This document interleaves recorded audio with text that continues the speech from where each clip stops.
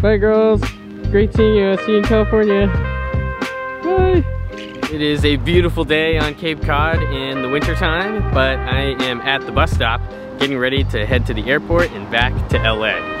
Scary time to be flying, especially into LAX, considering they just announced a state of emergency for the coronavirus, so gotta be extra careful. But it's definitely something I want to talk about. The last time I was on this bus was actually in 2017, do you remember? Right before I went to San Francisco, then back, then China, so it's been a while. Okay, bye, love you. Now wait. Bye.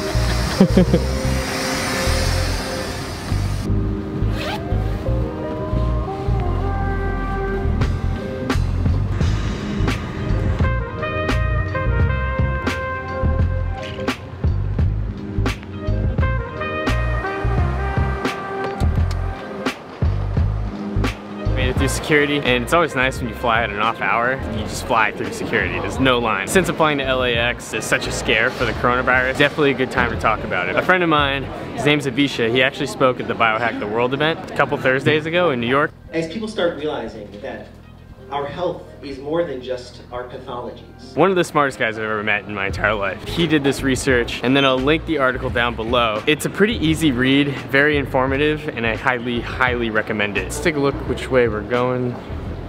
That way. So when it comes to the coronavirus, I am definitely concerned. Even though the title is "This is why I don't worry about the coronavirus and neither should you," I'm still concerned. I'm not necessarily worried, but the numbers are pretty fascinating. And it's to no surprise that the media plays a big role in how much panic is instilled in the audience. It's still very serious, and we need to be careful, we need to be cautious, as I definitely will be, especially flying to LA. But there are a few points that I think are pretty interesting. Now, Avisha goes through all the numbers and does a ton of research and explains it very well and how we should be worried about it based on our health conditions. The first reason he says not to be worried, if you're under the age of 65 and you have no other health conditions like comorbidities, then you should be fine. It's very unlikely that you're gonna die from the coronavirus. In fact, if you do get sick, then you have less than 1 in 1,000th of a chance of dying. The second reason is that if you happen to live in an area where you have immediate access to high quality healthcare, then your chances significantly decrease,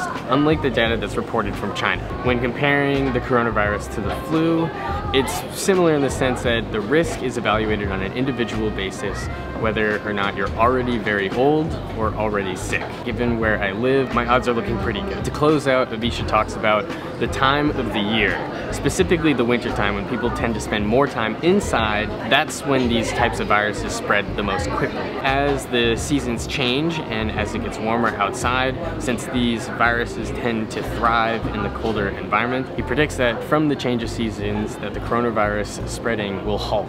Those are some other things that we should consider when we're hearing all this news. It's still early, a lot could change, and these are only early projections, so we don't know what's gonna happen. None of us can actually predict the future.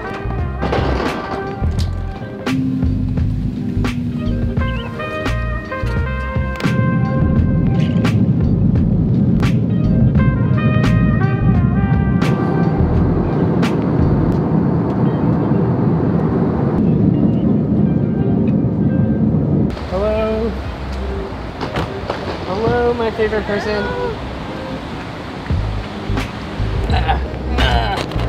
Alright, this is going in the back seat. Oh. Wow, you're the first person I've heard cough. Okay, so I'm gonna take you home, right? Yes, please. What happened? Oh, man. Oh, what's up? Dude, I haven't seen you in so long. Yo, what's up? What's up? Did you get another haircut? What's up, bro? What's up? Face looks like it's healed pretty well, actually. It's healed pretty well. What's up, man? Good to see you. Finally meet you. Don't let go of the pull-up bar. What's up? Ciao! Ciao, how are you? Good to see you. Good to see you.